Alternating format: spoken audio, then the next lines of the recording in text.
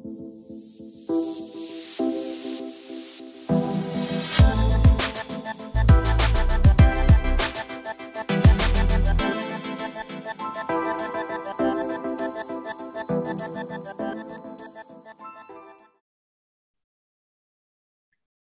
everyone, I'm Dr. Ashnoor Nagji, really happy to be with you here virtually today to talk about a really important topic, one that perhaps is a bit taboo, that we don't really openly share with our loved ones or even just in society in generally, but one that is quite common, and that's the topic of miscarriage.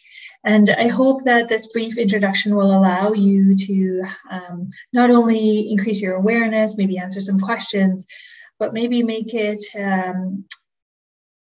a safer space for you to be able to bring this up to talk about.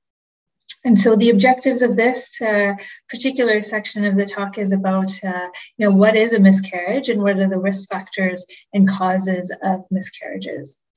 And so I just wanted to first start off with terminology. Interestingly, there's a lot of variance globally with this terminology. So, you might have heard the words miscarriage or abortion, early pregnancy loss. There's lots of different names for this. And interestingly, there was a study done of 145 American English-speaking women. And in that study, it showed that the term miscarriage and early pregnancy loss was the preferred terminology.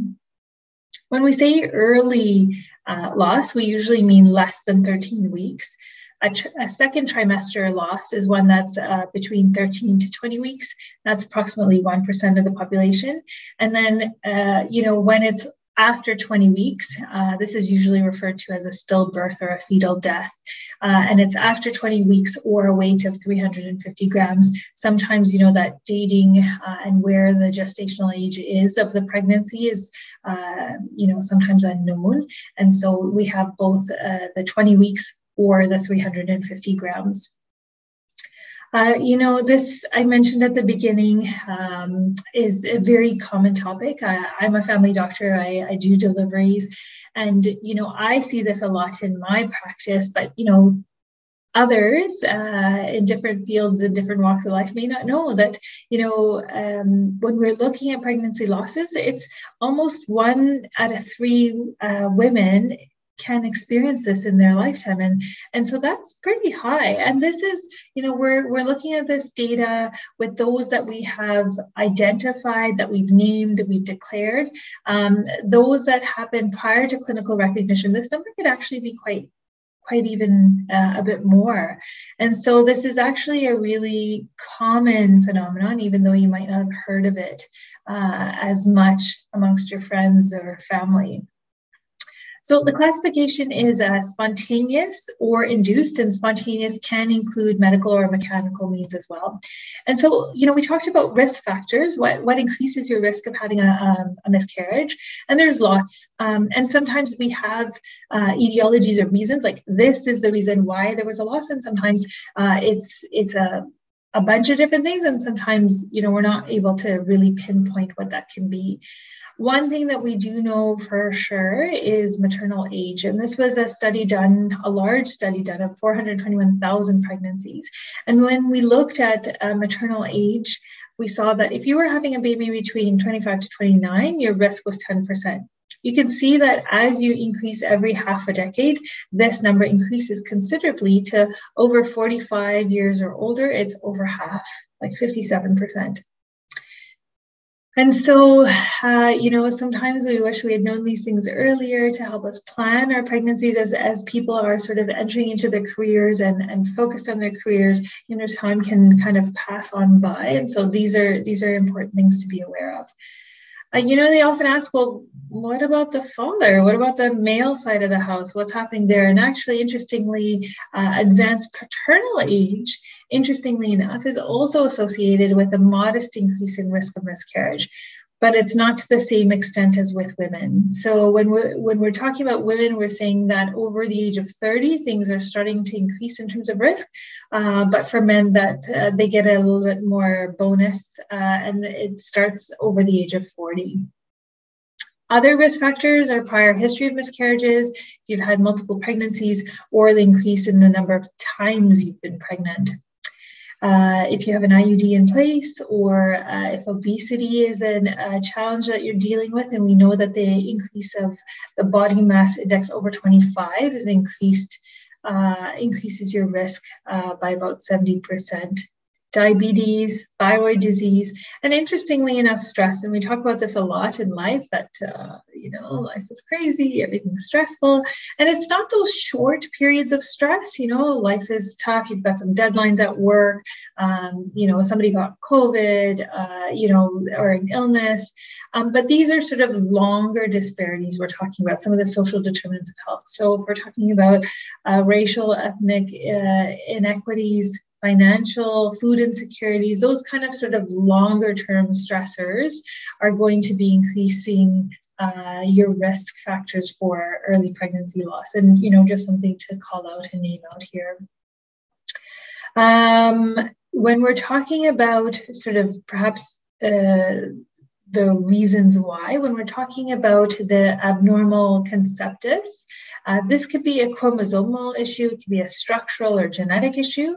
When we're looking at perhaps maternal causes, these can be immunologic based, some issues with the uterus, the home in which the fetus sits, endocrine issues, thyroid, lupus, diabetes, things like that. Infection could be what's called the torch infection, or some of the STIs, the sexually transmitted infections, and then things that are exposed in our environment, so smoking, alcohol, stress that we just talked about.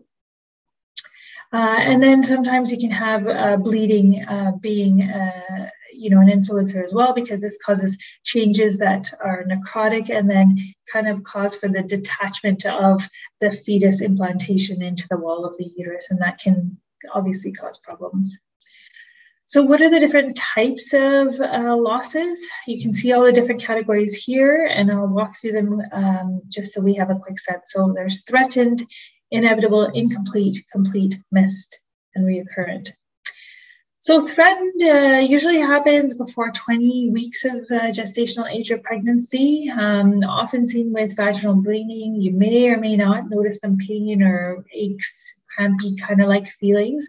And, when it's saying threatened, it's about 25 to 50% chance of loss in the pregnancy. So, sometimes these are the ones where you have to watch and wait and sit on it and kind of see the path forward, and that can be a challenging situation to be in. And part of exploring the topic of miscarriages is also exploring sort of the holistic impact, emotionally, mentally, physically, and spiritually, and making sure that you're also thinking about these pieces and allowing yourself the space to be able to journey through those emotions as they align and fit with you and your particular story. Inevitable is when oftentimes we'll see bleeding and cramping and pain, but we'll often also see the cervix dilating, which obviously you don't want to be seeing at this early stage in pregnancy. And sometimes you can see some passage of products of conception. When we're seeing the passage of the products of conception, we know that it'll be inevitable, that this is not going to be a viable situation any longer. And then you have the two arms of incomplete or complete. So incomplete meaning that you've got some of the products that have come through, but not all of them, and that would need to then be followed up. And then you've got the complete, that everything's kind of come out, the cervix is now closed, the door is closed, sort of all the products of conception are now out, and that the uterus has gone back to that smaller size, and you're not sort of feeling pregnant per se. So that nausea, that vomiting, breast tenderness, mood changes, all of that is gone because the products of conception have also been released. So continuing on with the types, you can have them missed, unfortunately. And so, this might be early on in your pregnancy where you go for a dating scan, and at that dating ultrasound, you might say that, oh gosh, this is where we're at, and it was missed, whether that was a couple of days ago or weeks ago. That's often the story that I hear, and that the products of conception are retained in the uterus, and then that leads to then a conversation about how that's then removed. And then the recurrent losses is when we have 3 or more spontaneous losses. And this can often signal that, something else is probably going on, whether it's genetically or anatomically, hormonally, some type of infection or systemic diseases, something to sort of further consider and explore and perhaps even work up. So in terms of symptoms and steps, we talked a little bit about the spotting and bleeding and clots. Oftentimes, you're notified of this because you've got some like vague cramping or pain, things that just don't really feel right in that phase of your pregnancy. And so this is a time where you need to get clinical evaluation and advice. So calling the on-call physician or midwife, whoever you're seeing for your care, and having an examination. And sometimes this could be just, a visual examination or through a speculum to see what the cervix is looking like. Sometimes we need some imaging, so some ultrasound, for example, and then, plus minus some intervention, whether that's medically, so, taking some medicine or surgically, and part of this is, like I mentioned before, some of the stuff that needs to get done. But the other piece of it that I really emphasize also is that there's a whole lot of work to be done for the mental, emotional, the psychological, the spiritual journey that needs to happen, particularly if this was a planned pregnancy, if this was something that, was unexpected. All of these other factors kind of layer on pieces of work that would need to go in tandem in lockstep with this journey. So, the key piece I think to remember is that early pregnancy loss is really common. It's the most common complication in the first trimester. And oftentimes, this is the body's way of saying this is genetic mismatch. It's not going to make sense. I don't want to invest so much time and resource into this. And it's a very natural selection kind of way of our body preserving how much energy it's giving. Having said that, that doesn't make it any less painful or any less difficult, but just something to think about that, you're not alone in this, and that lots of other pregnant people and women have walked this path, unfortunately. But that there's also hope that many women who experience pregnancy loss are also really likely to have subsequent normal pregnancies. And I think that hope is really important to also keep center of mind.